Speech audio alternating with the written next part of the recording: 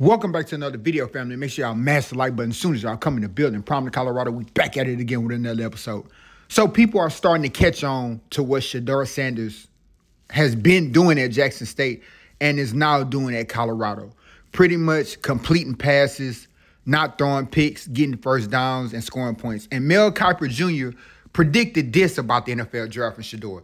It was a wait and see coming from Jackson State to Colorado. How would Deion Sanders, how would his team adapt? How would they perform? They've been unbelievable, Kiper said. He also said that Deion Sanders, to me right now, is a guaranteed high first-round pick. I think when you look at the way he's played at Colorado in the Sean Lewis offense, the accuracy has been unbelievable. He was at 68% at Jackson State. Those 2 years, he's at 77.5% completion at Colorado, hasn't thrown an interception.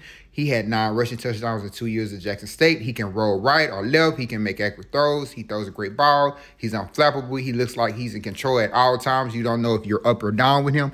On and on and on and on. Mel Kiper Jr. is a fan of Deion Sanders. And if Mel Kiper Jr., ESPN, college NFL draft expert, says you're a top draft pick, you are a top draft pick. Mel Kiper said that he's only behind Caleb Williams of Southern Cal, who won the Heisman, and Drake May of North Carolina, who had a spectacular year last year and is balling out. Those 2 guys are predicted to go top 3 in the NFL draft this upcoming season. So Deion Sanders is probably guaranteed, if he keeps doing what he's doing, to be a top 10 pick in the NFL draft.